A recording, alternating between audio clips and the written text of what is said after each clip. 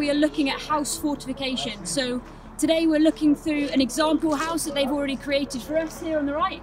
And then we're looking at doing all of those bits for ourselves and see how quick we can be to create one. Okay, so here they've built up a firing position away from the window. So the reason you do that is so that your muzzle flash isn't seen by the enemy and that they can't identify your position as easily.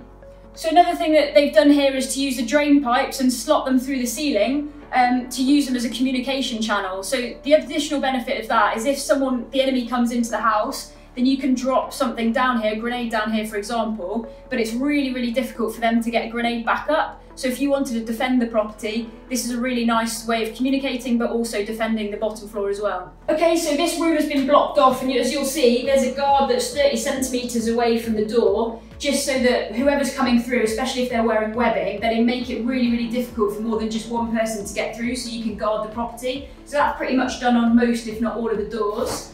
And we've also got low wire entanglement here so that this room is blocked off entirely. And the reason you do that is if you've got low manning and you're not able to actually defend this room, so you just shut it off entirely, the enemy can't get in. Okay, so an additional technique that you would use with house fortification is once you're in the house, you would fill up the bathtub with water if it were here, and you would use that for firefighting. So keep it full at all times, and then if there is a fire, you can defend against it.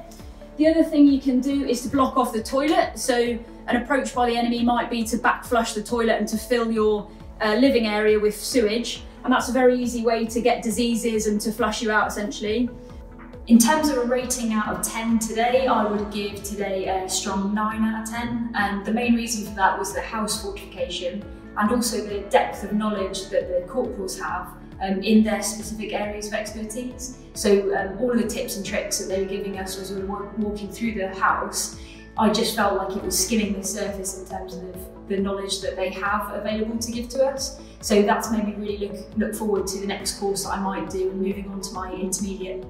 In general, in terms of being a woman on course, it's been really nice to see that we have a female corporal that's been working with us, and we also have a female OC in terms of the chain of command here. We can also tell that a huge effort and emphasis has been on making sure that the language is inclusive.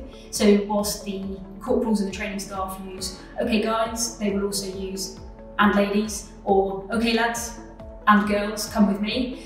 So that's really, really nice to see.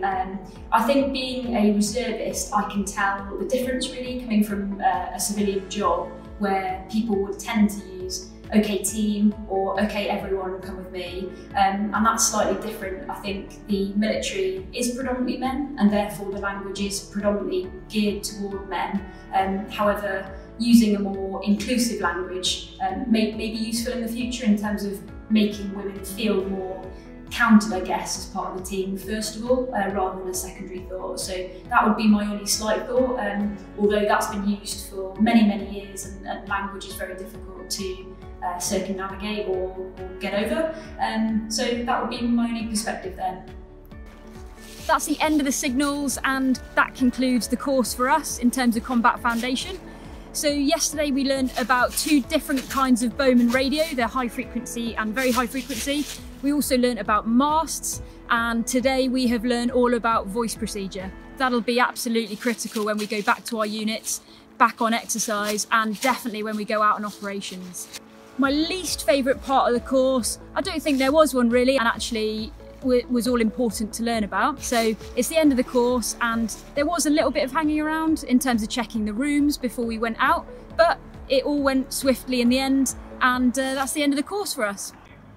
Good morning, Mr. Stevens, and windy notchy night. Hurrah for the CRE. Load up! We know we're working very hard, gathered up the heart. Hurrah for the CRE. You make fast, I make fast, make fast the dinghy. Make fast the dinghy, make fast the dinghy. You make fast, I make fast, make fast the dinghy. Make fast the dinghy, 1, 2. For we're marching on to Laffans Plain, to Laffans Plain, to Laffans Plain. Yes, we're marching on to Laffans Plain, where they don't know mud from clay. Ah, ah, jolly, quick as stuff, making the surrender is no off. Oolanda, the battle's ready. Oolanda.